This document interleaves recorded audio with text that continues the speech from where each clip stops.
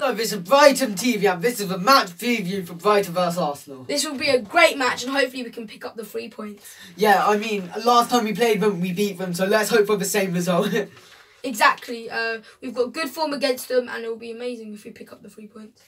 Yeah, the thing is we'll be out without Dunk, who last time played an amazing part against them, which he scored a goal. But it's fine, we've got Duffy, but it'll be better if we had Dunk as well.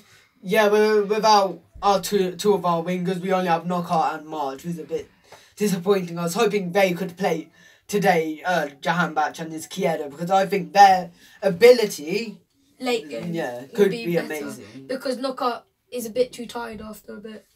Yeah, and Arsenal without Holding, Monreal and Bellerin, they're out. Which is... And Mkhitaryan is out, which is good because most of their outs are defenders anyway, which is good, especially Bellerin is really quick. And yeah.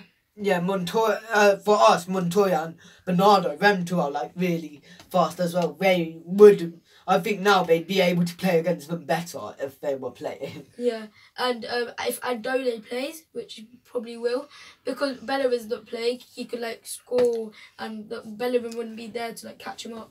Yeah, and Adone plays amazing. As we saw against the Chelsea match, when he got subbed on, he started pressing them and he was the reason why we scored. Yeah, definitely. And in the Crystal Palace game, he's scored a really good goal.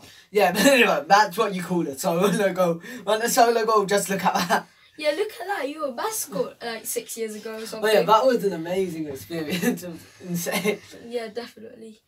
And I saw on the Sky Sports predictions by a pundit on there that they said, oh yeah, Brighton vs Arsenal might be 3-2 for Arsenal. But I think for Brighton, 2 goals, yes, that's good. Yeah, I would be happy with 2 goals, but not conceding. But I wouldn't want to lose the game. I'd rather get a point or 3 points. Yeah, like I'm pretty sure every Brighton fan would want a point against a team like Arsenal. Yeah, we beat them last season, so hopefully we can do it this season. Yeah, like I've heard, we've won our last 3 in the top flight against Arsenal, which is incredible. Yeah, which is good, and hopefully we can make it 4. Yeah, like, Arsenal definitely their player to watch. It's not even a question. Just look at their top scorer, Aubameyang. Aubameyang is amazing. He's quick as well. He's got really good shots. The goal he scored against Tottenham and stuff like that, it's just good. Yeah, and Arsenal will have a better goalkeeper than last season in Leno. Like, we saw Czech could have been the reason for both of our goals. And he made loads of mistakes last season, didn't he? Yeah, like, Murray's goal was savable. I'm pretty sure Duffy's goal, not Duffy, Dunk's goal from the corner, he just made a mistake there. So let's hope Leno decides to become Karius and makes a couple of mistakes. Definitely. Because Leno's been playing alright this season, but you know, he could get a few mess-ups. Yeah, for midfield for Brighton, it's a bit questionable. We have a lot of midfielders who want to play. Who do you think would play? Stevens, Basuma, and Gross. So no Popper? Ooh. Yeah, probably Popper as well. So you'd play 4 in midfield? Ah, it's so hard, man. Yeah, probably. There's so many midfielders, like, you have to, like, pick loads.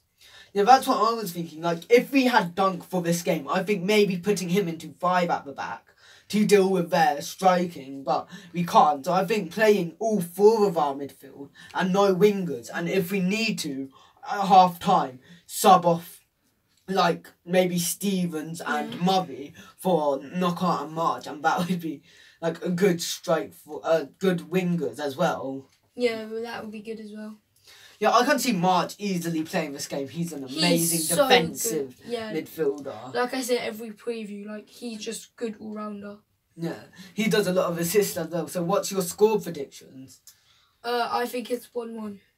I think Aubameyang's going to score for them and Murray's going to score for us.